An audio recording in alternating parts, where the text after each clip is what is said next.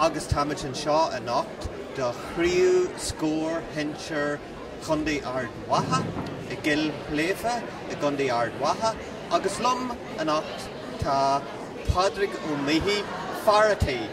Cajimmer Tatu a Fodrick. Come on, I'll go on earshot top ahead, hugging to Dara, the shop and Nana, no problem. Agus a Fodrick, could you tag Gesh le Scor the Hitchin Common New Class Gale? Well, Bunny Scor in League Shotski Knee Kego, Godleak, Scor Shotto Air.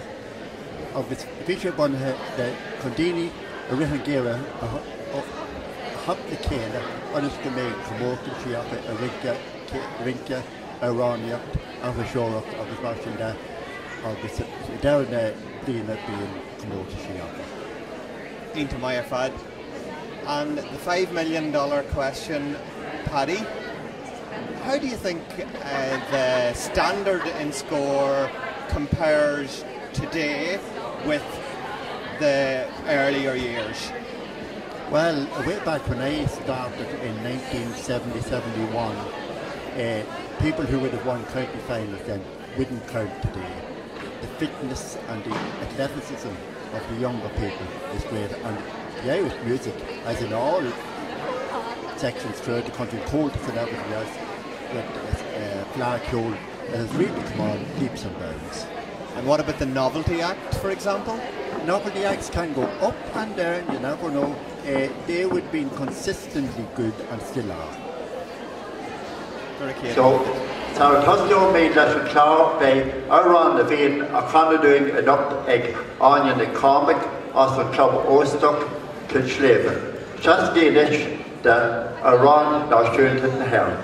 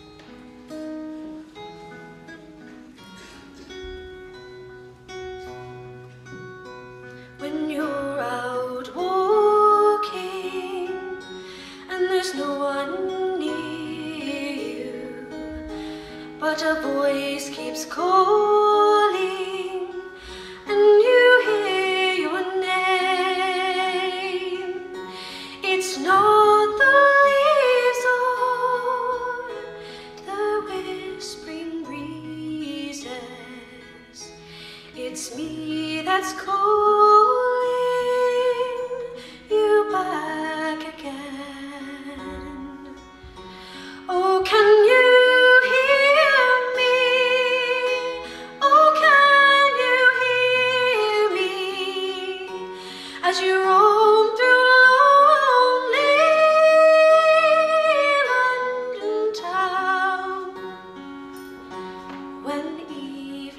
falling, you'll hear me calling. Come on home now to the county town. Do you remember the fiddlers playing the songs and stories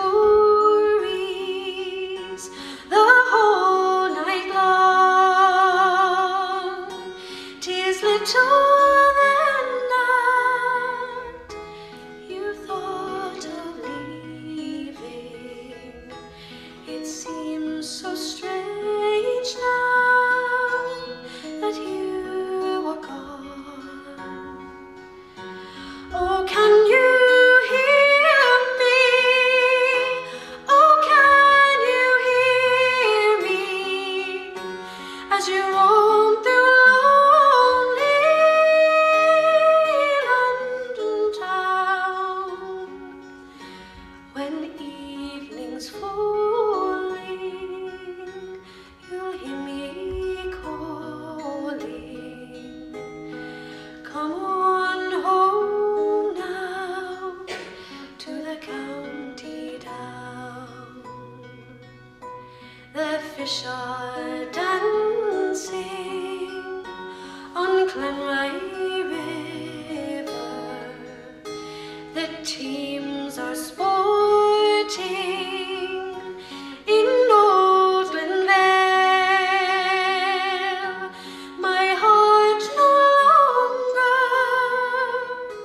can lead the cheering when you're not playing. It's a different game. Oh, can you hear me? Oh, can you hear me as you roam through lonely London town? When evening's falling, you'll hear me calling. Come on home now to the county town.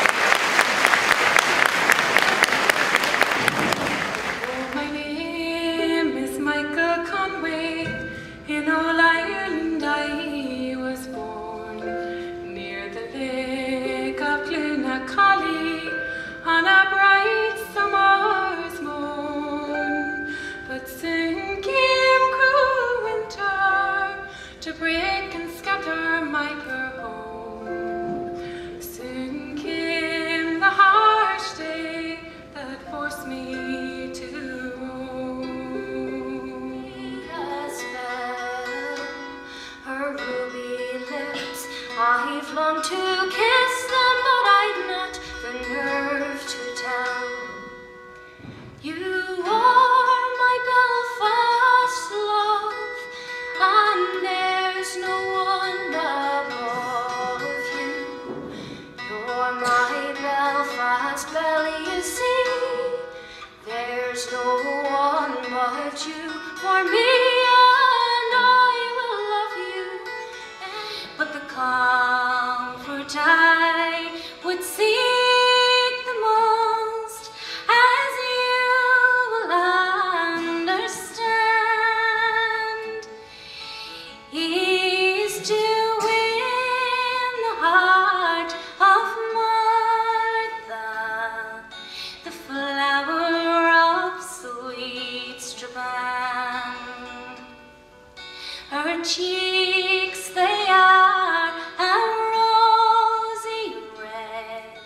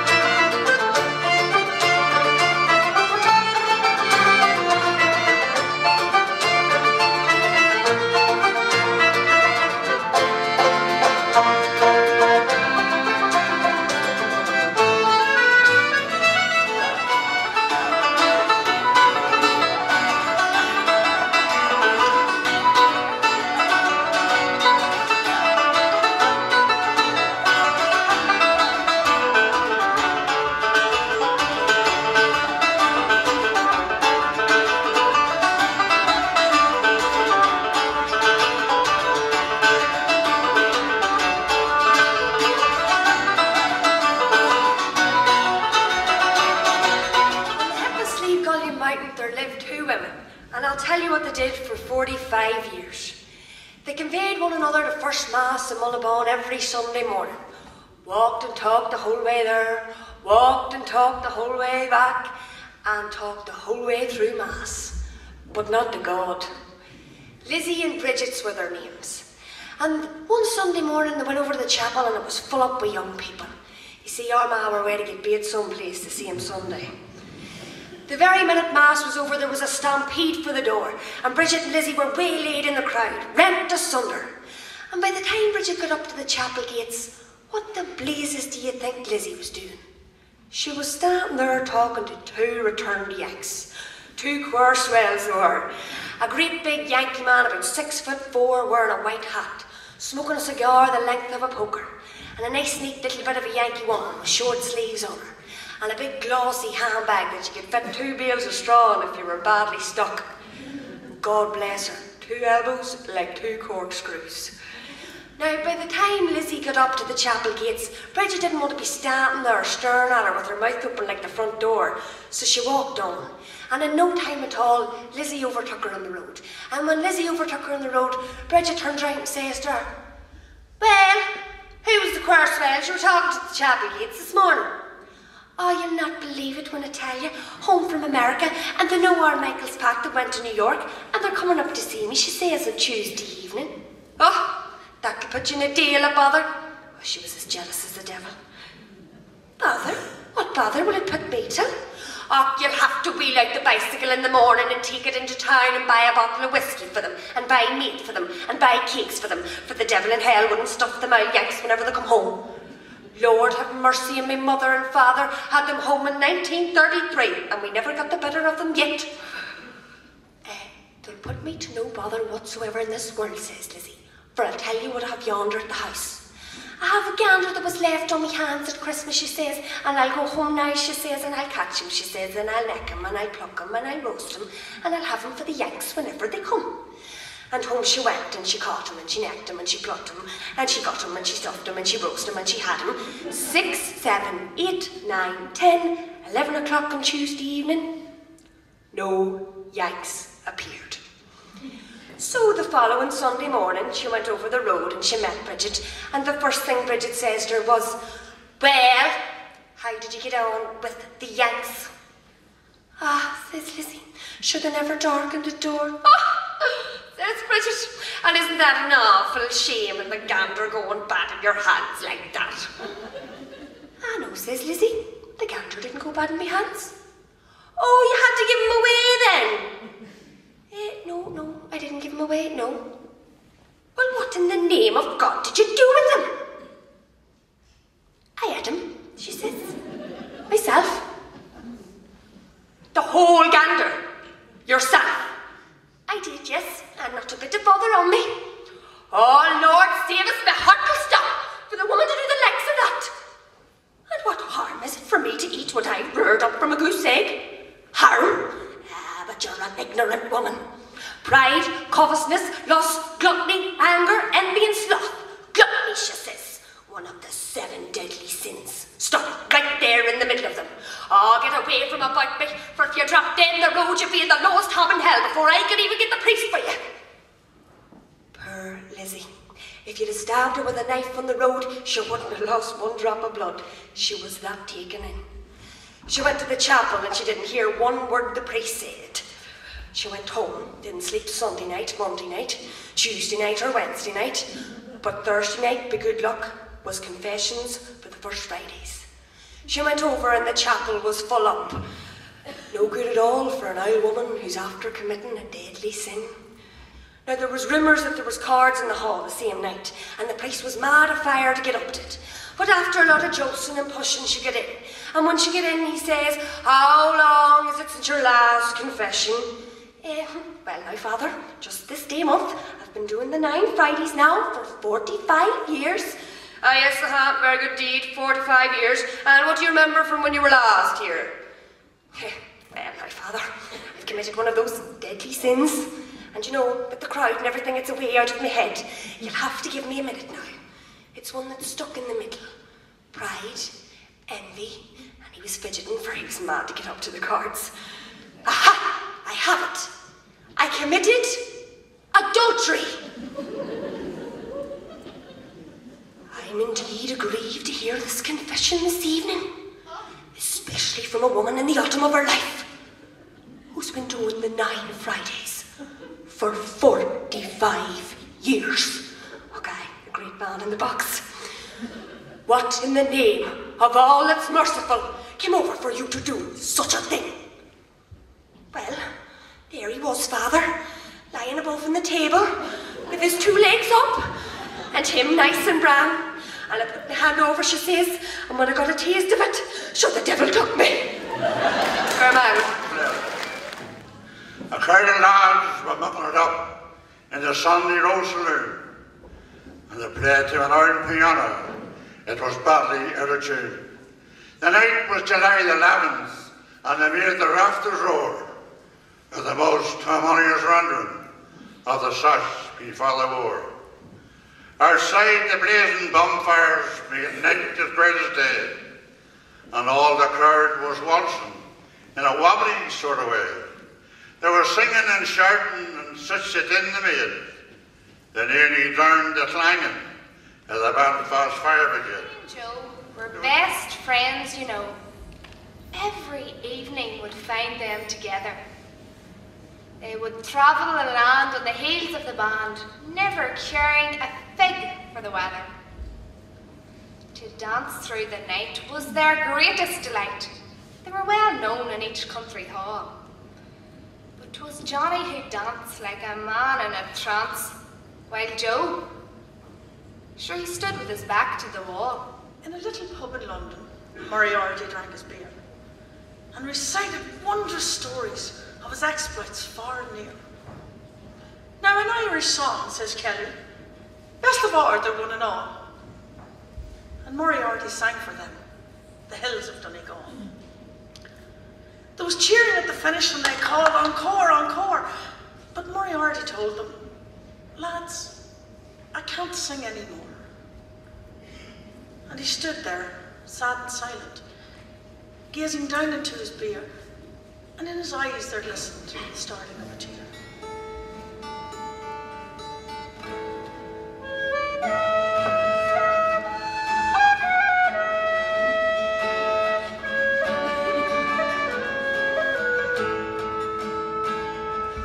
Old Ellis Island was swarming like a scene from a costume ball, decked out in the colors of Europe, on fire with the hope of it all. There my father's own father stood huddled, with the tired, the hungry and scared. Turn of the century pilgrims, bound by the dream that they shared. They were standing in line just like cattle, poked and prodded and shot. Some were one desk away from sweet freedom, some torn from someone they loved.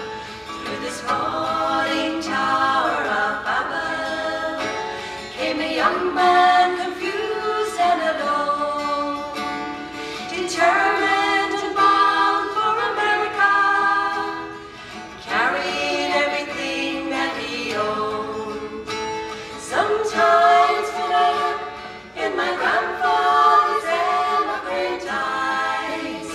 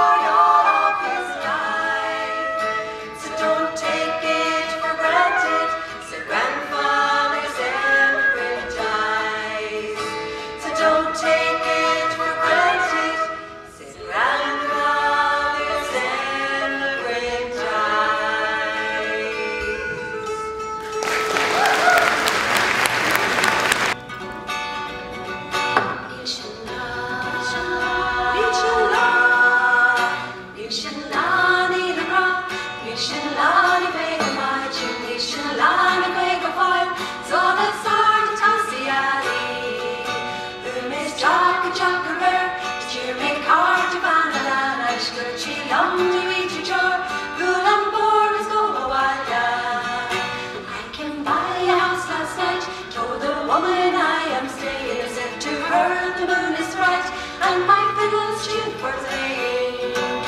Nation Lani the Graf, Nation Lani Beg a Marching, Nation Lani Beg a Fall, saw the sword at Tossy Alley.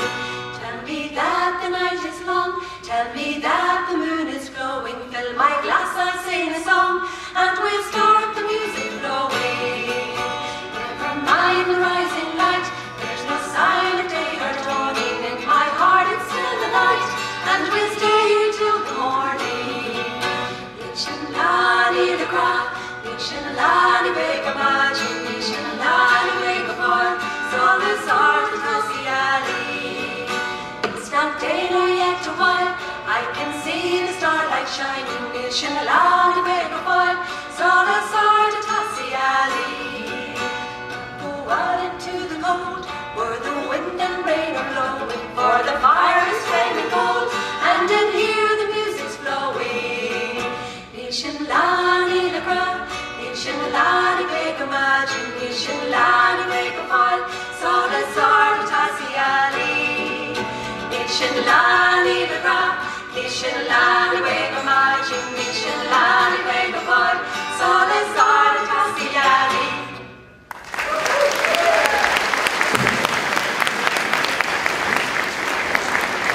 But a voice keeps calling, and you hear your name. It's not the leaves or the whispering breezes, it's me that's calling you back again. Oh, can you hear me?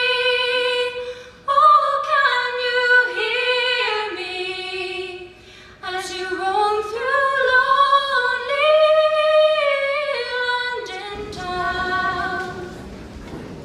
So tell me, Mr. Fraser, what brings you to our Jobs Advice and Careers Day? My name's Jack. Just call me Jack. But I'm here about my wee job. They've cut down my number of days drastically. I see. And who are you working for at the moment, Jack? Well, I'm working for Belfast City Council. Ah, yes. And how many days were you working before the cutback? 365 days a year. 365 days a year, Jack? You must be a very loyal worker. I am the most loyalist worker on Belfast City Council. I love that wee job. And tell me, Jack, how many days are you working now? I've been designated 17 days a year. Just 17 designated days a year? That's terrible.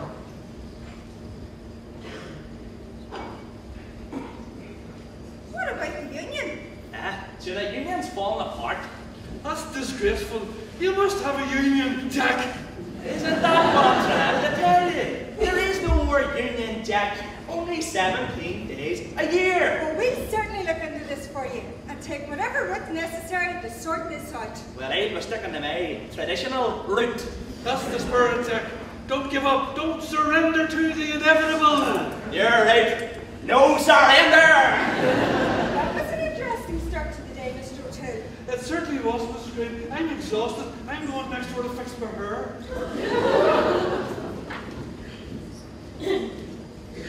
How you doing, missus? I was wondering if you had any jobs going about. For me, work's drying up a bit. I see. And what field are you in at the moment? Well, I was in the spud field there, and now I'm heading down to the cabbage field.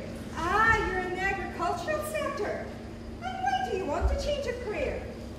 Since that old Tesco border scandal. Gee, you can't sell meats to the supermarket now. You're trying to flog a dead horse. What's the name? Bullock. Charlie Bullock's the name. Okay, Mr. Bullock. What type of career would you like to pursue? Well, I was thinking of something in literature. For the teachers always said I was right and smart now. Really? A bit of an academic then? Oh, the teachers in the agricultural college said that I was always outstanding in the field. And do you have any experience in literature? Oh, do indeed, missus. So I'm finishing half a book there now about the days in the young farmers club. A novel? Good man, tell me more. Well, you know, it's a wee bit raunchy, lad. It's all about the goings on behind the hair shades, if you get the drift. Sounds interesting, but you need to have a good title. Something original and catchy. Oh, I have an original title, alright. I'm calling it 50 Shades of Hair. I'd certainly buy it. You should wait and see Mr. Brown, the literary agent. He'll be here in about an hour. An hour? Yes. Well, I'll have to call in to see him again, hey, for a funeral to go to. Oh dear, is it someone close to this stage? Ah, it's just an old vegetable farmer from down the road. I need to get a move on. They're expecting a big turn-up. I can't listen. Maybe it was a sweet. Roman Christoph, I come to speak the translations of my client, Gregor Palance, who seeks the advice of the benefit. Yes, well, we'd need to take some details from your client to try and get him some gainful employment. This woman seeks some information for to gain you some work. Work? Work? I do not come to Ireland to work. I work hard all my life in Poland. I come to Ireland to live like Irishmen, to drink cheap vodka from Lidl, smoke cigars, and live on benefits. My friend, he don't decide what job he like yet. Okay, but we would still need some details. Past employment history, family, etc. Are you married? Do you have wifeski? Do you have childrenski? Ask this imbecile what he shall. Tell him I am Polish, not Austrian. My wife does not ski. I do not ski. My children do not ski. I am Gregor Palance. I have nagging wife and 2 small brats. My client understands a little of your question. He is having 1 woman, 2 children. And where do you live, Mr. Palance? Where do you live, yo? I live in pigsty, not fit for human habitation. Paying extortion money to mafia landlords in room not big enough to swing a cat. He lives in a not very big house. Have you any medical problems? Do you have problem medical? I have busted the eardrum from this lunatic. Sore head from nagging wife, and sore back from all the hard work in Poland. No problems medical. And what type of work have you done in the past? What type of work are you doing before? Unlike this fool here, I do real work. I work in the ship building and in the coal mining, but for very little money. He is very animated, almost dance-like in his movement. Yes, that is what my client is telling you. He's telling you he wants to work as a dancer. How you say the gigolo? Well, that's all the details we need for now. Please tell your client to take a seat. Gregor, take seat. I take seat for 2 hours.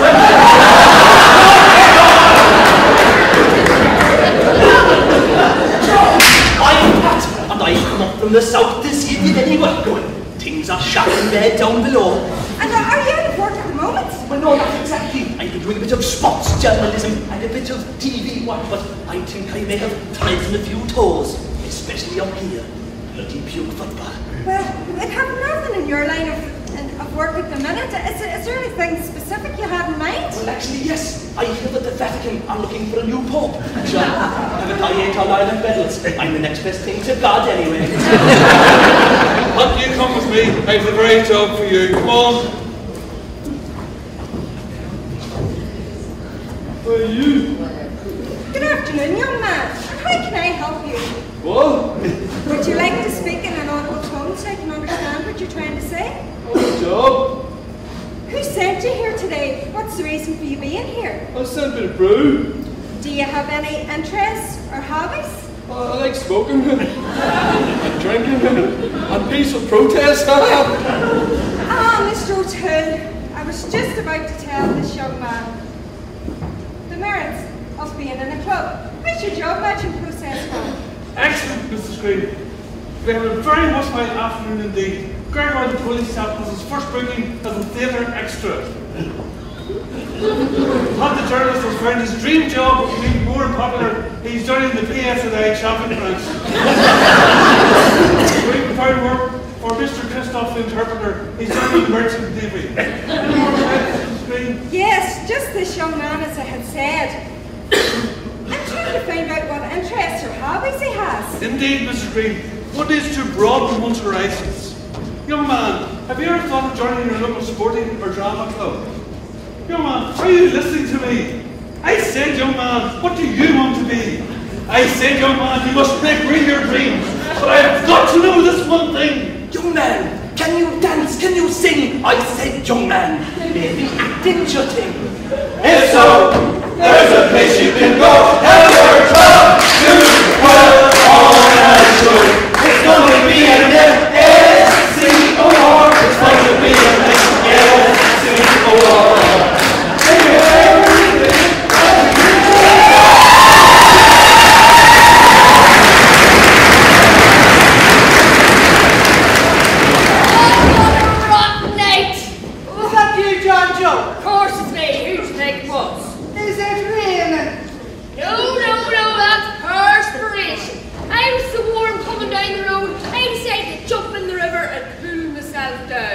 Oh, well, your poor feet must be wet.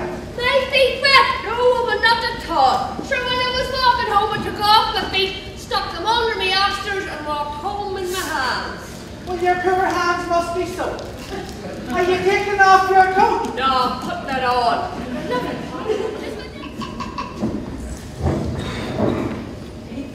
No Brady, no Maggie. How are you keeping? That's a cool evening. Come in out of the cold. Getting wet, you're looking, Larry. Just me way to walk down now, but I said to throw that into you. Have to do you this side of the winter with the recession and all. Will you want to have that torch? Would you like a cup of tea, Larry? Just, I don't know, I'm parched, you know, maybe I will. The outtakes at 6 o'clock this morning. Man's only after washing the dishes.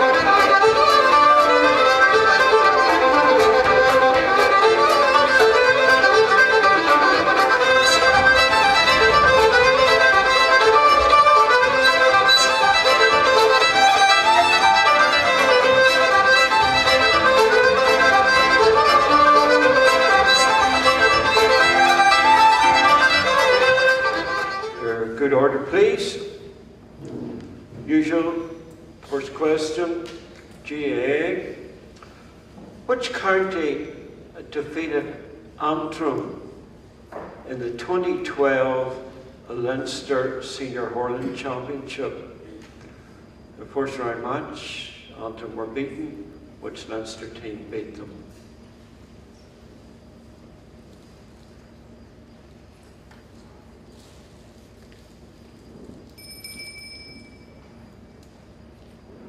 Congratulations, Darren Cash. Second question.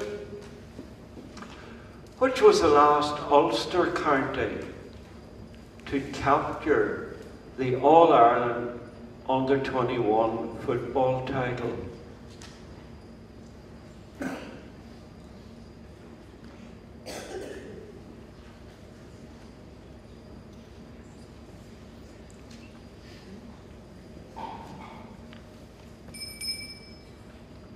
Question 3, history. Which Irish patriot, leader, statesman died in Genoa in 1847 on his way to Rome?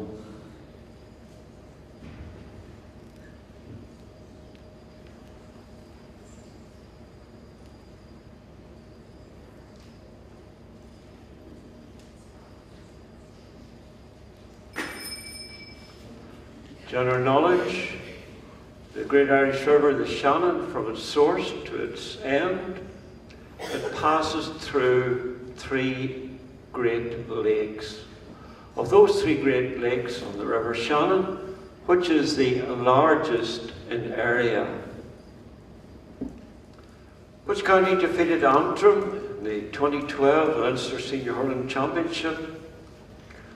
Something on the score of 16 points to 14, something like that. It was Westmeath. Which was the last Ulster county to capture the All-Ireland Under-21 football title? That happened way back in 2004. It was Armagh. Irish leader, Irish patriot, who died in the Italian city of Genoa, 1847, making his way to Rome. That was Daniel O'Connell. Of the 3 great lakes, the River Shannon, which is the largest in area, is the one near Portona there, Lough Derg. I want to congratulate and thank everyone who took part tonight in our Scor final. I want to thank all those who adjudicated, all those who did steward outside, all those who provided lighting. I want to thank the host club, to Sean and Killeavy, for the use of their facilities. When I was down at the back there listening to the Mahari group singing The West Awake, I kept saying to myself, well, all those who took part tonight have certainly shown that Armagh's awake. You know, our language, our culture, our games, they are part of ourselves, they're part of our sinews, they are what make us Irish, they are what make us ourselves, they are what sets us apart. And I thank you for keeping that alive. I thank all our club people for keeping that alive, and I know there has been an increase in clubs that took part this year, and I welcome that, and hopefully it will go on. So I will be very brief. Thanks, I enjoyed it thoroughly. Thanks for the invite to come along. It is a pleasure to be here. Thanks to everyone who made tonight possible, but more importantly, thanks to everyone who took part tonight. It was an absolute pleasure and a privilege. Mark Hirley Kushta Kundesh more privilege to we're lacher enough. Thank you, August Hawaii, and I wish you all the very best. And we all wish Cross the very best tomorrow, and I hope the West is asleep tomorrow. Hawaii.